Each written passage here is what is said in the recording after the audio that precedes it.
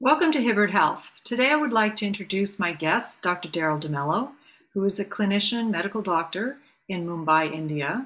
And Darrell has had a few discussions with me in the past, and we'd like to continue that today. Darrell, would you like to talk to us about how you've been using ivermectin and how it's benefited your patients and helped in the process of treating COVID patients? Now, I would like to also point out that Dr. DeMello has now treated over 7,500 patients successfully using his different protocol that does include ivermectin. So let's talk about ivermectin right now.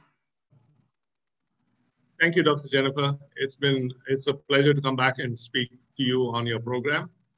It's my honor to be here with you, and I'm happy to talk about ivermectin. I learned about ivermectin early in April last year when that Australian study came out. And that Australian study talked about ivermectin, the efficacy of ivermectin, and the fact that one dose would reduce the viral load by so much a percent, 99.8%.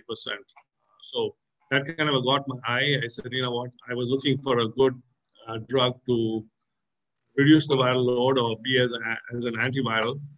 And I looked for something that would work safely, be freely available, and not a very expensive drug. And ivermectin fit the bill very well.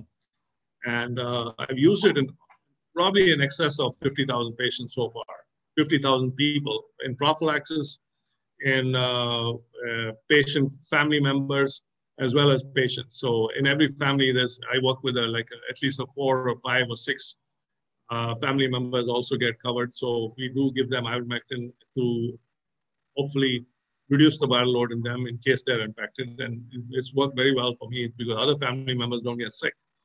So for me, I use ivermectin as a pure drug for reducing the viral load or prevention of replication of the virus.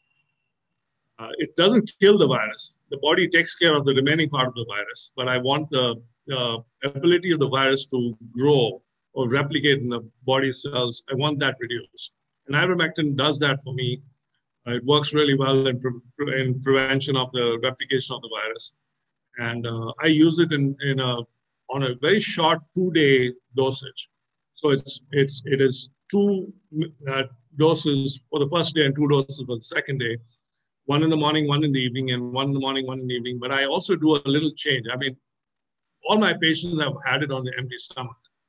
I do it early morning and usually at about 6, 7 in the morning, 6 a.m., 7 a.m. in the morning, with nothing to eat or drink other than water for 2 hours after that. Same thing in the early evening at 4 or 5 p.m.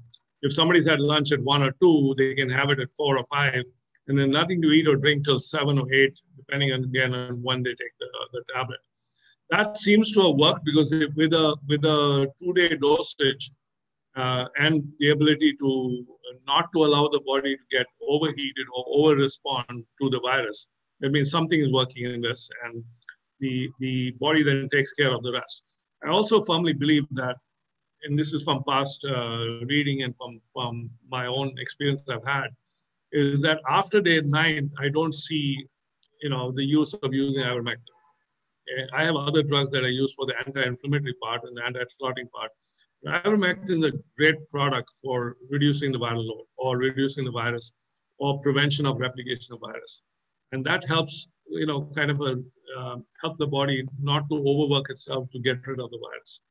So for me, I've used it in the 2 dose per day, 2-day dosage. In younger kids, in younger people, in people who are less affected, like the family members, I may even go to 1 dose a day for 2 days and stop it. I use a standard 12 milligram dosage, and we get them in 12 milligram tablets.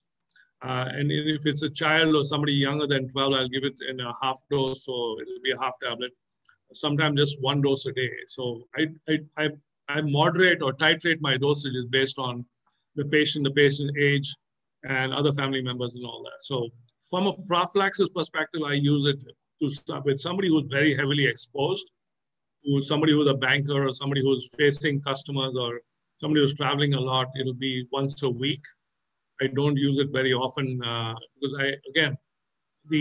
if we go with the median time to incubation of the virus being 5.2 days, we look at the potential of incubation being 4 to 6 days on the upper side and downside. And if you give it even at 7 days, you still take care of the virus basically. And that's the way I work with ivermectin. It's a great product.